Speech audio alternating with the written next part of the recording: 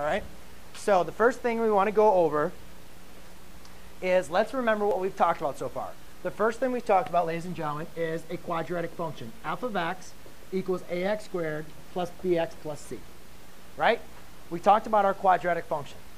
Then what we talked about was the values that made your quadratic function equal to 0, right? When we said f of x, when that was equal to 0, the values of x that made that equal to 0 were what we called the what? Zeros. So the values of x that made that equal to 0 is what we called our zeros. All right? Then we started talking about the quadratic equation. And all that is when we take our function, our quadratic function, and we set it equal to a value, which we're going to use 0. And then what we talked about, when we find the solutions to this, the values of x that make this solution true, all right, we call those the roots. So all the solutions to there are what we call our solutions are what we call our roots. Okay? And that's what we kind of talked about so far about quadratic functions and quadratic equations. So now what I want to kind of discuss with you is factors. So, ladies and gentlemen, what we previously went over, and let me go and see. Let's go and take a quadratic. So let's have our function. We have a function f of x equals ax squared plus bx plus c. And let's take the function f of x equals x squared minus 8x plus 12. Okay. So what I'm going to do is we talked about factoring, right? And we just did some practice on basic factoring. Now, what exactly is factoring? Well, let's go back even to earlier numbers when we talked about it. If I said, what are the factors of 12? You guys would write 12 times 1, 6 times 2, 4 times 3, right? And you could go back and forth, right? You could also do the negative versions of them as well, right? Negative 12, negative 1, negative 6, negative 2, negative 4 times negative 3. We could do all those.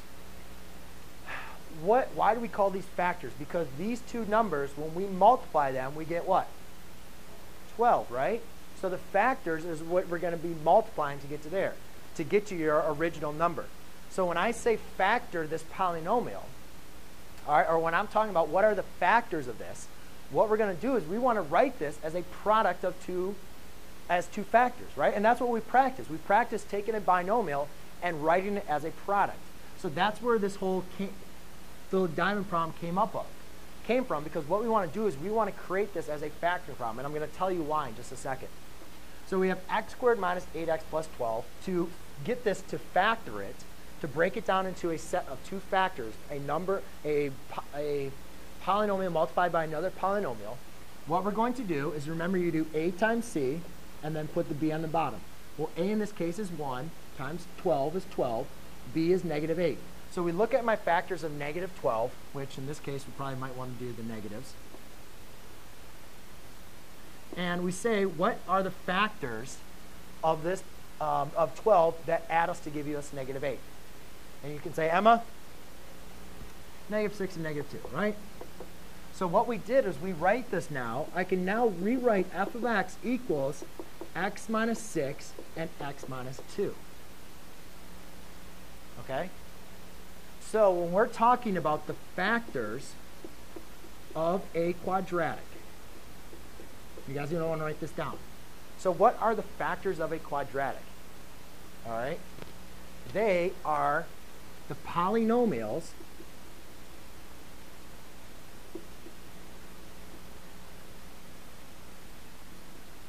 that multiply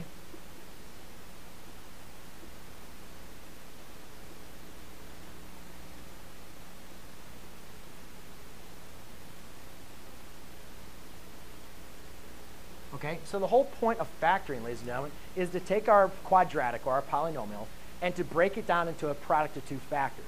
So if I say, hey, here are the factors, what that means is those are your polynomials that when you multiply them, when you multiply those polynomials, you're going to get back your quadratic in this case, right? It also could just be your polynomial no matter what, because when we learn of different factors, they're going to be your multiply to give us our, let's just call it our polynomial.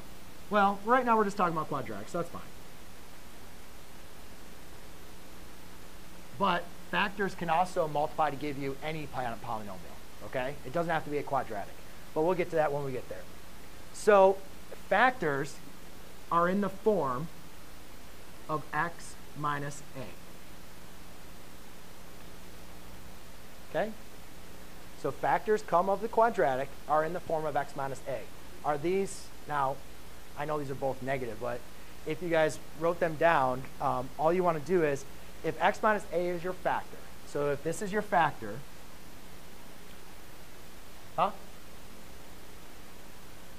all factors can be written as this binomial. They can be written in this form, x minus a. Hold on, we'll get to some problems with this. So if your factor is in x minus a, your x-intercepts of a quadratic, if x minus a is a factor, then x equals a is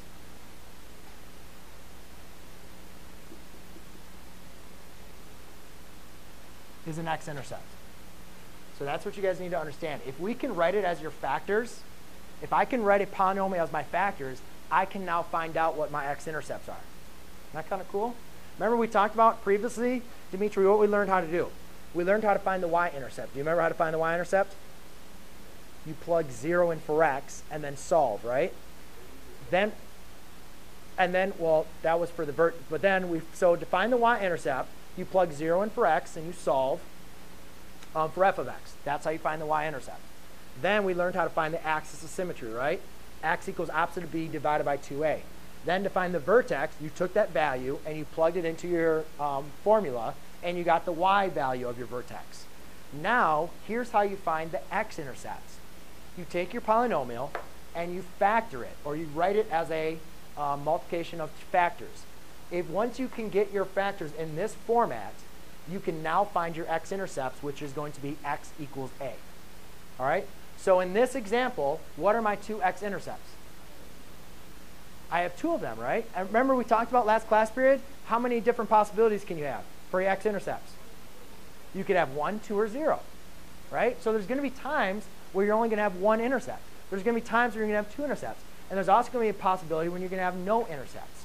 Yes? We'll go over examples like that in a second. So what are the x-intercepts for this function? Well, what are the intercepts? Right? Because if it's x minus a, then x equals a. The way you guys can always do it, take whatever your factor is, and then set it equal to 0. Right? Because remember, what is the x-intercept? The x-intercept is when your output value is equal to 0, right? It's on the x-axis. So you set it equal to 0. That's why x equals a. Okay? That's the basic of your factors. That's why we're doing our factoring. You guys are asking, why are we doing so much factoring? Why are we factoring?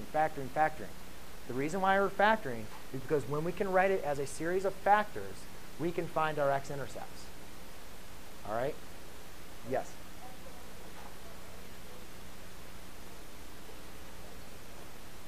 X is going to be 6. Yes. Yes. X plus what? Oh, so you're asking, Mr. McLogan, what if my problem looked like this?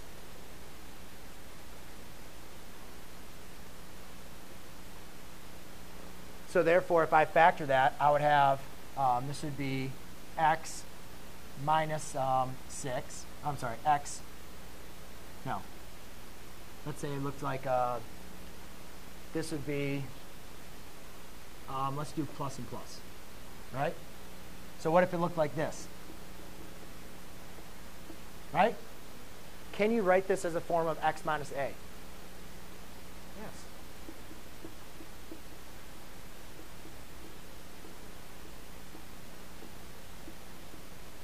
Is it in the form of x minus a? Yes. What does a represent? A equals negative 6. So A is negative 6 in this example. Okay, so yes, when it's addition problem, this was kind of biased because you saw an x equals, it was already negative. But if it's plus, you do the same thing. X plus 6 equals 0, minus 6. So your x-intercept for this problem would be x equals negative 6. Just set it equal to 0 and solve. Okay? All right, long enough video. 10 minutes.